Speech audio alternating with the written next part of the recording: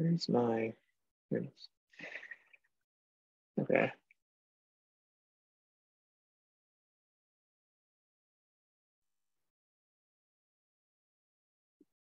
All right, it's July 13th.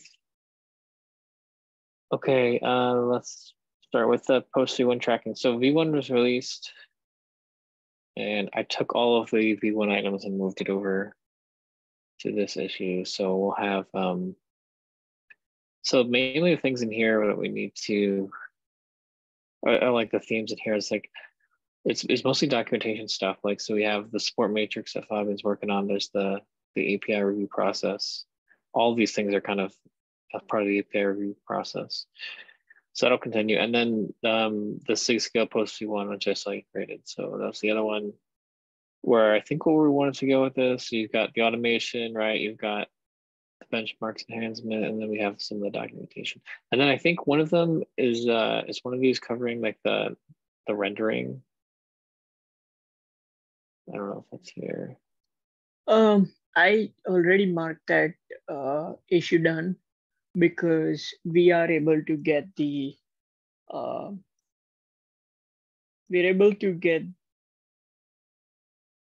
HTML pages in KubeWord website. Let me share the link. Actually, if you can go to the previous issue that is linked in the, yeah, this is an 2705. Sorry, which? So in the introduction oh, this one. section, this one. Okay. yes. Yeah. So yeah. This one. Okay.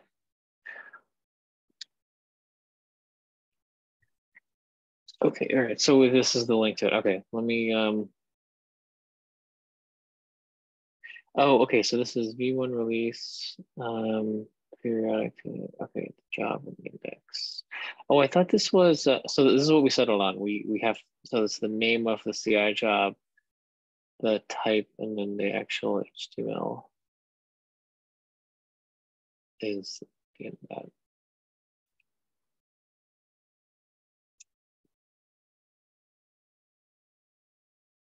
Oh, okay, so you have the index here. Yeah, okay. Okay. Yeah, so the CI part, I mean, the rendering part is complete.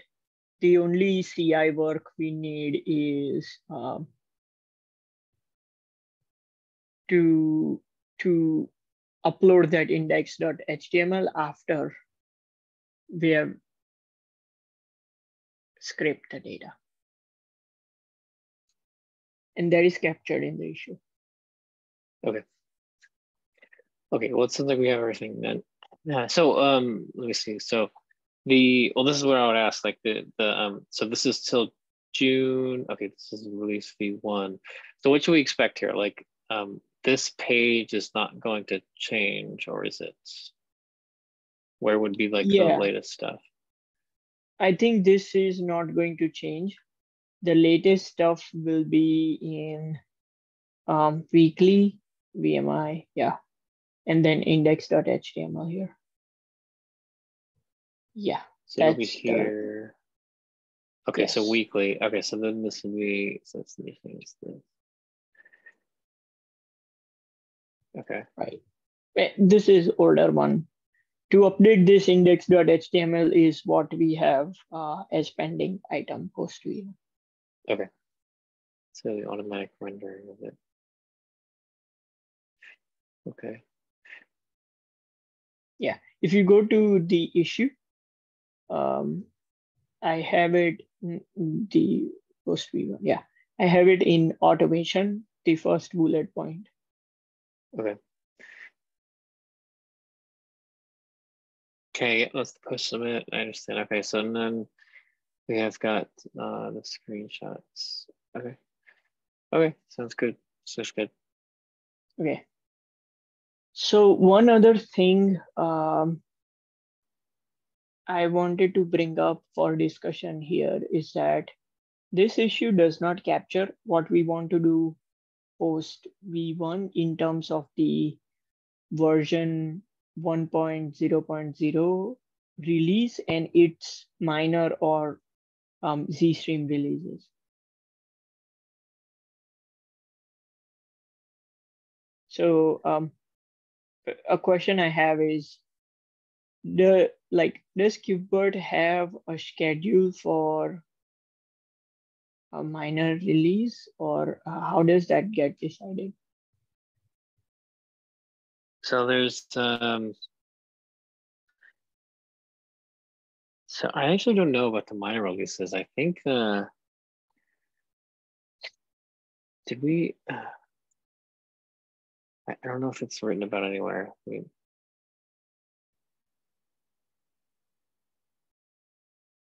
for some reason I was thinking,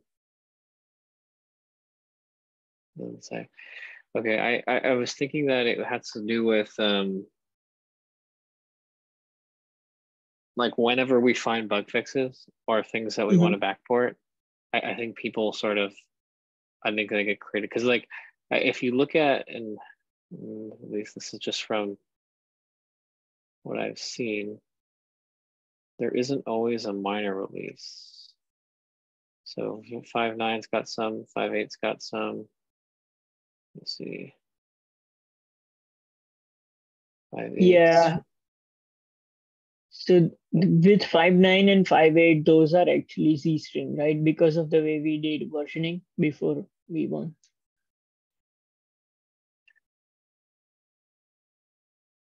Wait, so your question was Z-Stream or for the minor? So like 1.0 or 1.0.1, what I think it would be.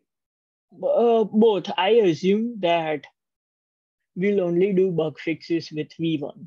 So right. If we only do bug fixes, then we might not have minor releases. Those will roll out as Z-Stream. But wanted to discuss that if this is being thought through or it's being worked on. I don't know. I'm not sure. I think what's going to happen is like we'll get some Z streams, but then the next thing is, so the next thing that I is something I have to do. I have to create or me or Fabian or Daniel have to write the schedule. Like we need a release 1.1 schedule. So the way though it should go is we're gonna get this in the usual cadence. So got it. So the next release is going to be release 1.1 and it's going to be 3 months. It'll follow the Kubernetes schedule. Exactly. Maybe 4 months. Not 3, 4 months. So it should be the fall. Got it. That's when I think 129 is released. Okay, that helps with some clarity. Okay, then my question is with the Z-Stream releases. So with V 1.0.1, we don't have a way of tracking performance degradation. If let's say any of the bug fix causes an issue with performance regression, then we will not have a way to track that. Because we don't have the data, right? We don't run it on the branches. Correct. Yes. Okay. Do you have that as an item here? No, I don't. I think we just wanted to bring it up for discussion. So the pros and cons is that it will increase the resource utilization in terms of the actual hardware being used for tests and also storage used for scraping and storing that data. So the actual utilization will go up. And what I wanted to brainstorm a little bit is the is it worth it to go set up bug fix releases, or should we have some kind of like manual process where we vet it and only if it gets out of hand we'll introduce automation? I don't know, just sharing some thoughts. Yeah, I think it's worth adding. I mean, I don't, like, we haven't really from what I've seen, run into any problems with resources, even with this performance job running per PR. At least I haven't seen anyone complain. I haven't seen even from the CI metrics that it was considerably worse. I actually haven't even noticed it being worse. Like things being more by worse, I mean like jobs taking longer, like just being queued up because of some massive resource usage by performance. I haven't seen it. So I don't think we're near, at least I don't, well, maybe we are near the limit, but I don't know if we, at least I don't know if like I would say it's worth adding just because I don't know if we're near the limit. I think like it's Okay. it's definitely shown its value, and I think we can demonstrate it. And if the case comes that we need more resources, I think let's have that discussion for before we make the judgment of not including this. Got it.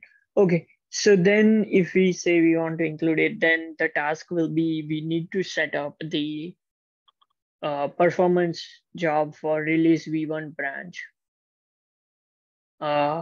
so that whenever there is a new PR, the changes get tracked and compare that with the actual benchmark before the release for additional information. And we'll do that for next 3 releases, right? And next 2 until we deprecate this one. Yeah. So yeah, we'll do.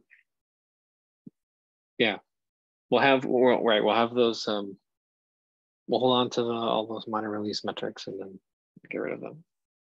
Yeah. So at any given point of time, we will have at least 4 branches that are running post-periodic jobs. One is the main, and then the past 3. Yep. I also don't think so. We get rid of them, but I also don't think like we don't get that much. Like there aren't a ton of backports or anything like, but like it's not a crazy amount. Like usually like I think that's the determination of whether it's worth cutting a release, is whether like how many things that get through, and it's usually not that many. So I guess like yeah, and so then the question is, okay, so like should we keep them? Because I think technically Qbert allows, at least right now, it allows like people to continue to create minor releases. I don't think people are actively doing it or like actively requesting it, but there has been some cases where people have like with 050 or 049 or something, people have done, there's been additional releases. I think that needs to be sorted out. Like I think that needs to be sorted out with wherever I just linked the I think that needs to be sorted out with the with this the release support matrix. I think what we should do here is we should follow whatever the CI version is for the Kubernetes provider. So if we're on 127, that should correspond to 10. If we're on 128, that should correspond to 11, and then we just kind of follow that window around. So in other words, whenever we eventually want to like drop support for those branches, like include inside of all our repos, and we don't want to. Yeah, I guess we just do it in our repos. We probably wouldn't change CI, right? So we would just stop tracking it in our repos. Is there a way to do that? We will have to change CI as well, right? Because we'll have to turn those post submit jobs off and introduce new ones. So it will have to be both change the CI to not run post submit jobs on those branches and drop the data from the benchmark repository. Okay, yeah, that's what I was getting to. Okay, so that we need to, okay, so we get rid of the CI stuff and then we drop the support, we just remove the directories. Okay, yeah, that makes sense. I'm on the same page with you there. That's what we should do, because I this is for our own, storage support and for just the resources. I think that's the safest play. That's the way the community is going. Got it. Okay. Yeah, then I will reflect this in the tracking issue for post V1. So somehow we need a way to keep updating the release branches from the actual release data in the benchmark repository. And yeah, I'll triage that a little bit and add it to the issue. Okay. If there's something that we need to do, like, so I think the release team already updates a bunch of things, by the way, whenever we like go between releases. If we need to add something to the list, maybe we can talk to Daniel and be like, hey, like whenever we move to this new release, remove this piece of code. I think we'd be able to help us there. Sure. Yeah.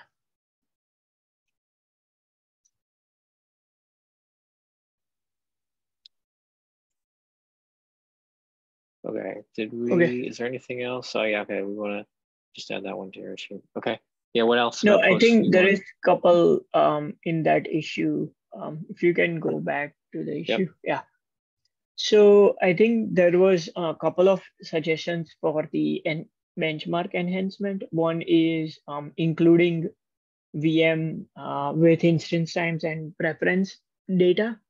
I've created an issue for this. It might be good to invite Lee sometime in this call and have a discussion for this.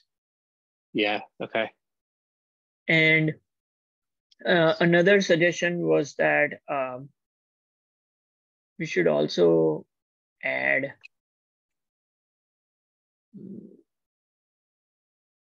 averages along with the P95 data and P50 data.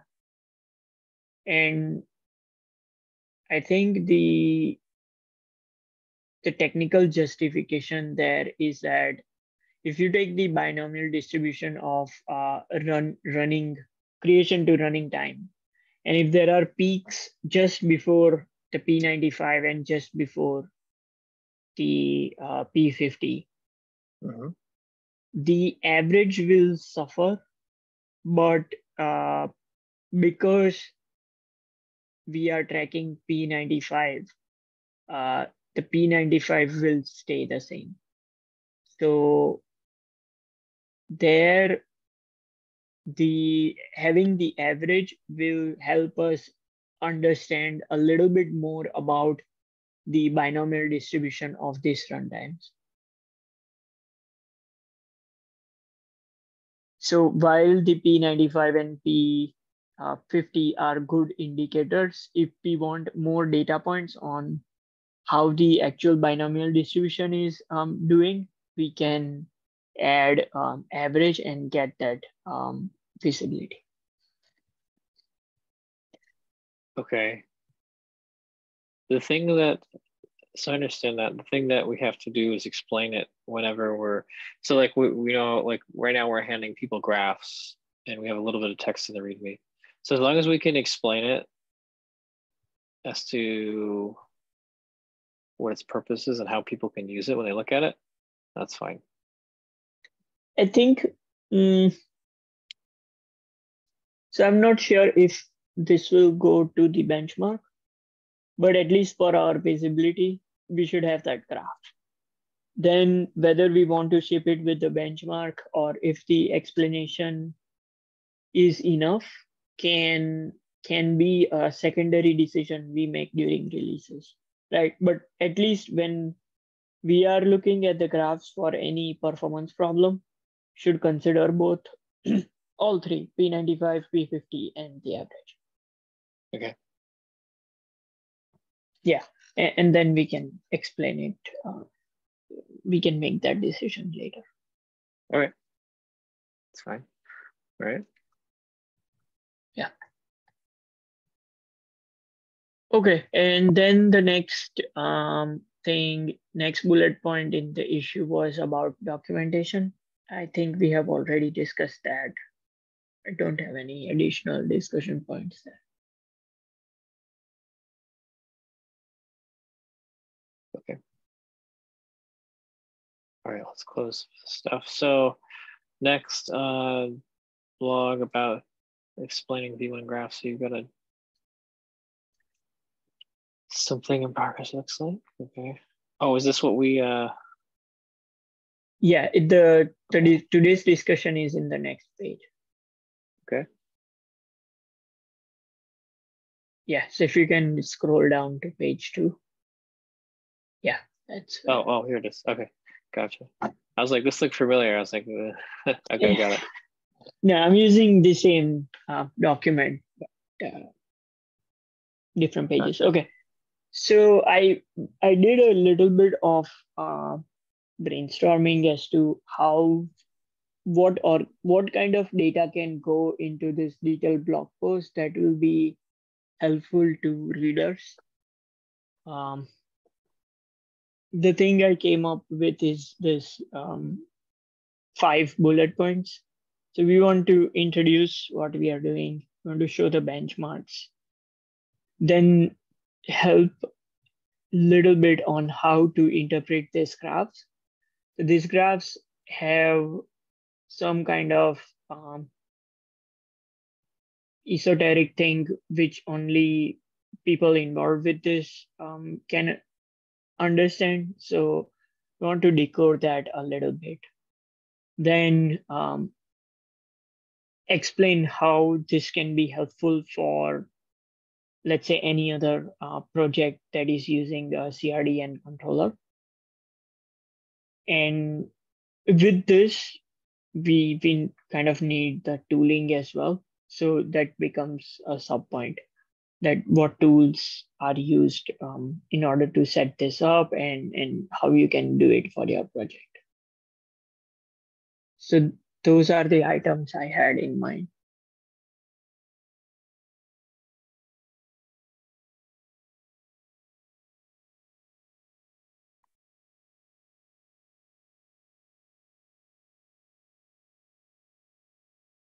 There we go. Let's try to unmute. Okay. Yeah. So I think, I mean, it makes, so I follow that. Let me think. Yeah, I mean, it makes sense as an outline here, as a direction. I'm trying to think like in terms of developer blog. So we want, so how much do you want to go? Like how much do you think we should go into? So we say like intro, show benchmark graphs. We tell them what it means. What do you think the most detail is going to be? Like which of these bullet points I think is going to have the most detail?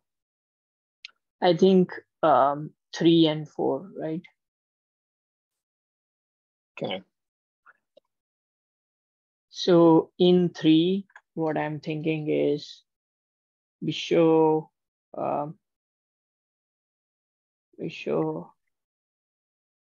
explain the graph, then show its usage by tracking 1 or 2 PRs.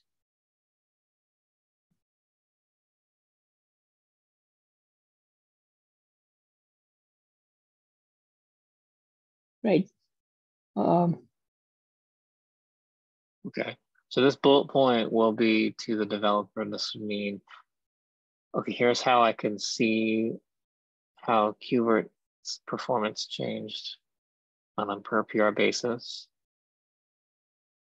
Right. So what I want to highlight here is how this tool or strategy that we are using can help achieve this, find performance degradation and the actual PR that caused it, right? The source of degradation. Okay. Okay, so now that, okay, that follow that. So there's our, that's like our thesis. Okay, so now this part. So now what are we going to say here? Like, is it going to be how you can find in your downstream commits, whether you're, if you have got a performance regression, is that where this would go? Yeah. So there are 2 things here. Either we take this to how to get similar benchmarks set up downstream, or we make this generic and say how to get similar benchmarks for your project. And then because this is a generic thing, it extends to people who want to do this downstream. So when you say your project, you mean someone that is using KubeVirt, not someone that's like got a controller in the Kubernetes community. No, I mean the second one. The second The one, con- okay. yeah. So kind of towards like what we're thinking for the KubeCon talk in that direction. Yeah. Okay. Yeah, that's what I am not a little bit clear on as to what will be the best transition, because there are 2 points, right? We need to be careful about the length of this blog post, and if we put a lot of things in here for, let's say, your project, which is the controller and CRD, this post can get really big. Maybe what we do is we focus on one of them. I mean, this could be. I mean, there's opportunity for multiple blog posts. Maybe this one. So this is focused. Like maybe let's say if we focus on like what I'm sure like this kind of like almost writes itself. The title almost writes itself. It's like find our understanding performance regressions in your KubeVirt deployments. Right. We have production users, they use this stuff. They have likely some custom commits on top, right? Maybe if even if it's just one or two, that is still valuable to know. So if you're someone who's coming across this blog, you'd be interested if you have a production deployment of KubeVirt downstream. Now, the other part of this is what you're saying, which is point two, which is that the KubeCon title. That one would be like for the developers, the community. So maybe that one we can try to go to like CNCF for that. Right. So there is another alternative. What I was thinking is the downstream part of this material can go in the tooling user guide that we are thinking for in the post V1 issue. So we can tackle it there. It will not go, it could, I mean, we could skip it in the blog and just link it from the tooling section with like 1 or 2 line here in this section. So we would be like, KubeVirt community tracks this here and has found it useful. If you want to do this for your downstream deployment, here is how you could do it, and link the user guide that has tooling and everything needed for setting it up. And then we can focus it we can focus this post for wider Kubernetes development.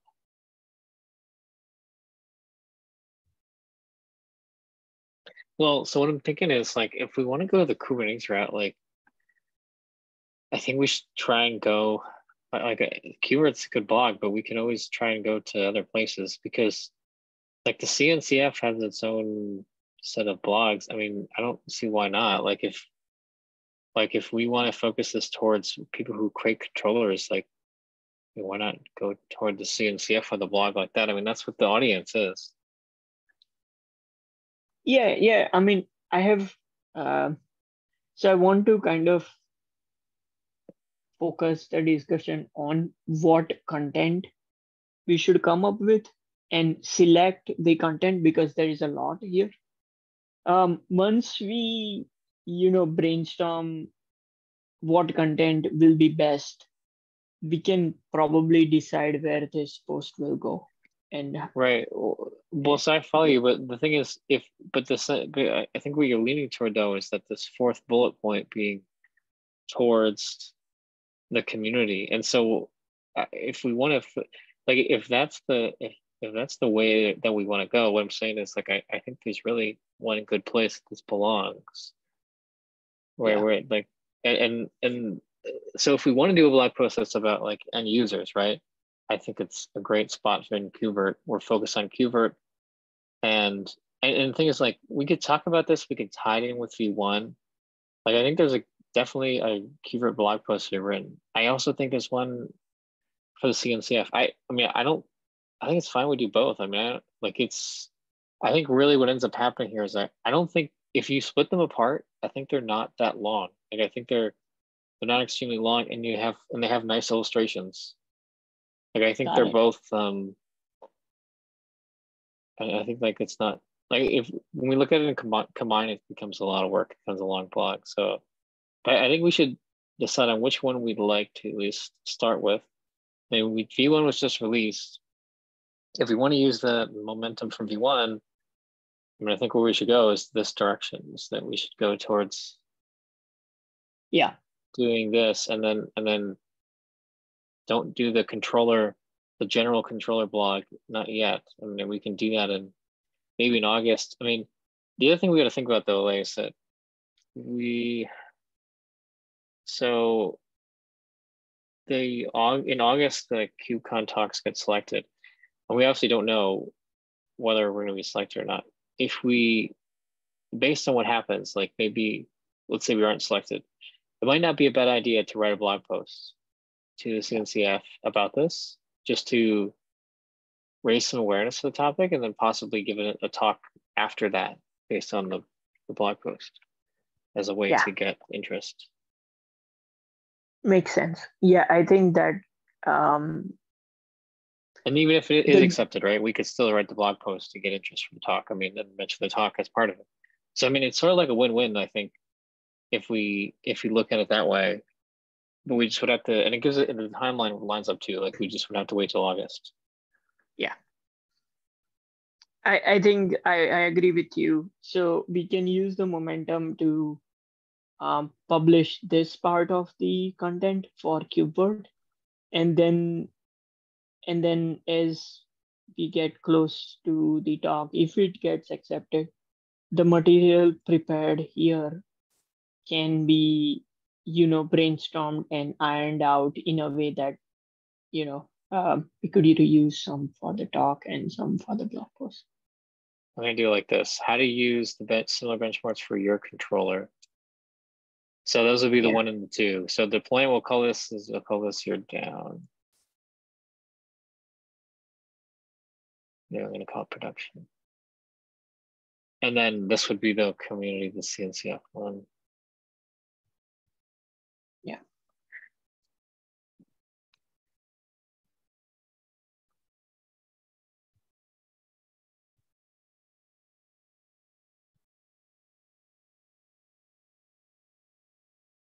Okay. Yeah, I think that direction makes sense. So for this one, do you think the user guide documentation will be a prerequisite? I think we should. I think it would be really nice to have. Like, I think maybe what we can do to shorten our blog is to have the user guide with a lot of detail, and then we kind of do a high level in the blog and then point to it for the people that are interested for more. Because I think there's a lot of things here. Like, we have Prow, we have Prometheus, we have like all these, we have Grafana, we've got all these tools that all sort of make it all come together. And what we can do in this blog is mention the fact that we've set these things up and how we use them. And then inside of the user guide, it talks about like how you can use them. Makes sense. So I think with that, this user guide setup should be one of the highest priority for post V1 issues. Because that will help us draft this post better. Yeah, I think we need the user guide. Yeah, agreed. Okay. Yeah, I think we are on the same page. we have a strategy.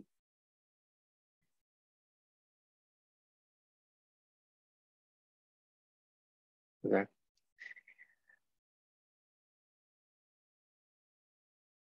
Okay, so I'll Okay. set with this, and all right, so we'll go to the next one. I only had a K-walk here with a question because I know you sent me some of the stuff we've been doing. I mean, do we want to talk about this at some point? I don't know if like what your plans were. I think it'd be good to see at some point in the community. Sure. So I can give a little bit of a background on what's happening here. We've discussed this before. Quark is a project which allows us to run resources without actual kubelet. So we can fire up a virtual machine instance where the Vert controller creates the um, pod, which is actually not running, but its status shows running, and it's not backed by any hardware. In order to fully support a virtual machine instance API, we need to fake out the word handler parts, because word handler takes the pod that is in schedule phase and moves it into running phase. So I've been doing some work, and I have a short 1 minute demo where you can you can create a fake node, you can create a fake VMI. The word launcher pod gets running there. The VMI goes to schedule phase, and then this fake extension of Quark um, transitions VMI from scheduled to running state. So and then it does this with a little bit of a jitter. So Quark has a functionality where you can transition from one state to another and add delay seconds and jitter period. So what I have right now is 10 seconds as delay and 15 seconds as jitter period. So what I expect is that the VMI will be transitioned between 10 to 15 seconds, and that jitter period will be picked up at random. So that takes care of schedule to running. The second thing we need to take care of is word handler also removes finalizers during cleanup. So when the fake VMI is deleted, the word launcher pod will be deleted, but the finalizers on VMI will still be there. So then the Quark VMI controller will come in. Instead of the word handler, it will remove the finalizer and the deletion will go through. So you need a controller in KWalk that understands virtual machines? Not precisely virtual machines, but or the pods. So it would be the Vert Launcher pod. no, not really.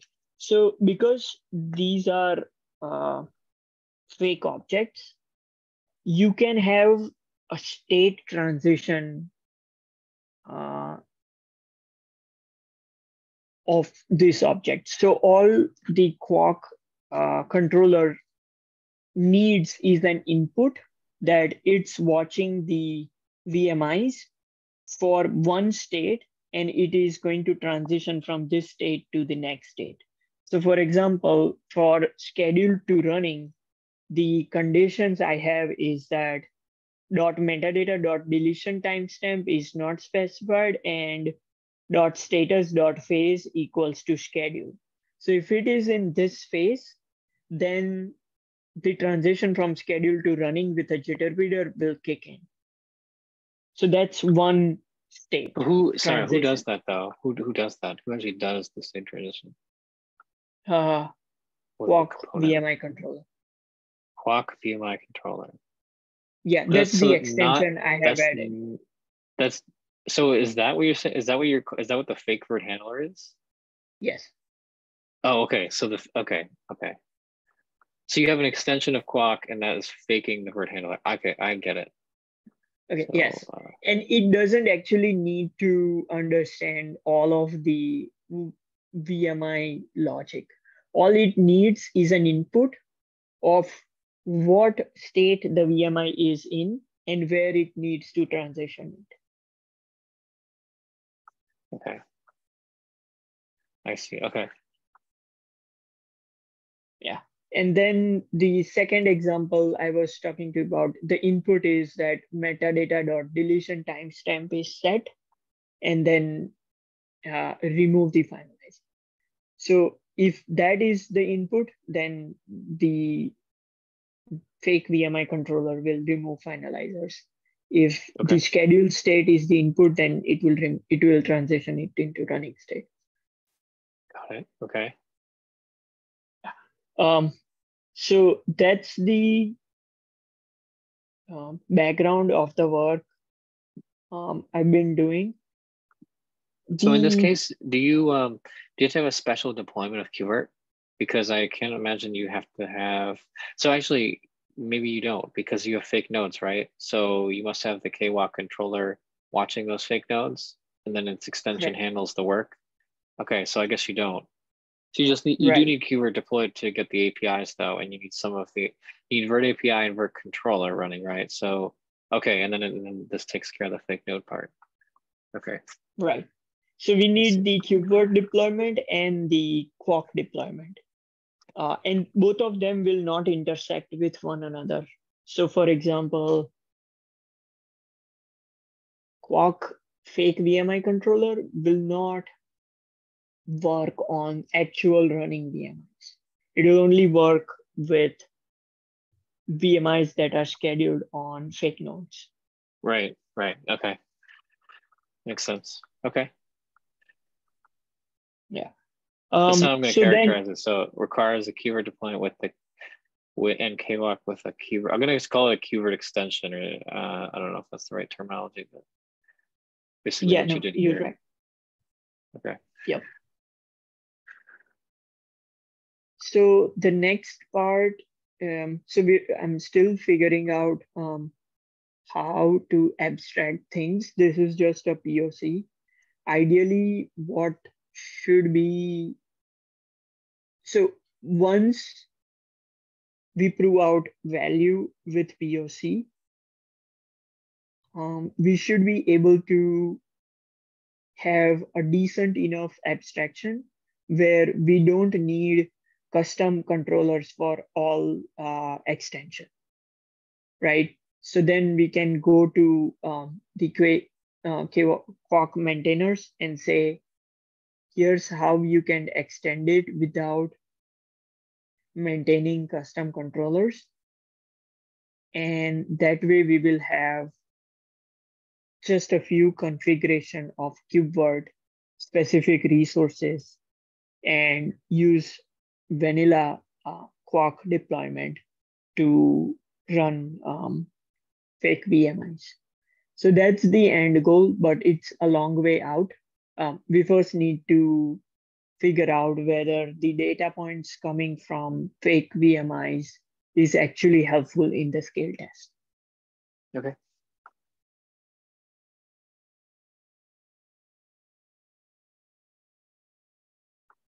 Yeah, so that's the next step we're going to take is find out what is the difference with fake and normal VMIs in resource utilization of the control plane with a scale test and bring it close to the actual VMIs, and then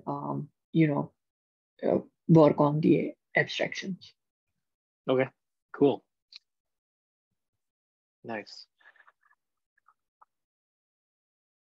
Yeah, so this leaves us a little bit of open question as to when exactly can we bring this in the KubeVirt and in our KubeVirt post-submit jobs. The answer is I don't have a plan yet, not at least until we can find out the difference between the actual scale, like the actual resource utilization of VMI and the fake one. Once we have that, we can brainstorm a little bit on how we can leverage it.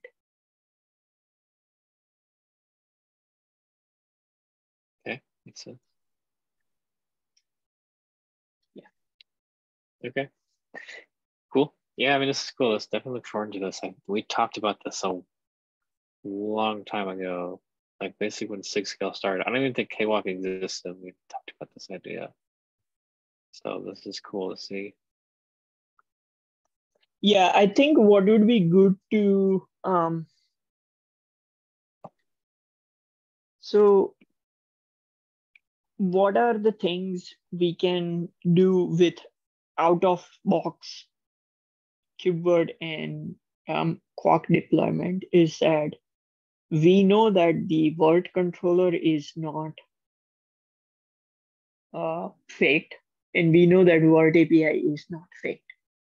So we can understand the scaling and performance behavior of Virt API and Virt controller without any improvements or additional development with just what we have today. But the problem is that our metrics are not categorized into components. So we don't know from the benchmarks or the metrics that we track, which is generated by Virt controller and which is generated by Virt API. So the only higher level aggregation we have is memory and CPU usage. And that's where we can start with for now. Okay. That's good. Cool. Okay. Okay. All right, definitely looking forward to that one. Cool to see. It's just one of our limitations for a while now is with hardware, so it'll be good to see how this comes out. Okay, cool. I think that's all we had, Ale. I mean, anything else do you have? No, I think that's it. Okay. All right, cool. I think we'll end early. All right, thanks. I'll talk to you later. Okay. Yeah, thanks. Bye-bye. Okay, thank you. Bye-bye.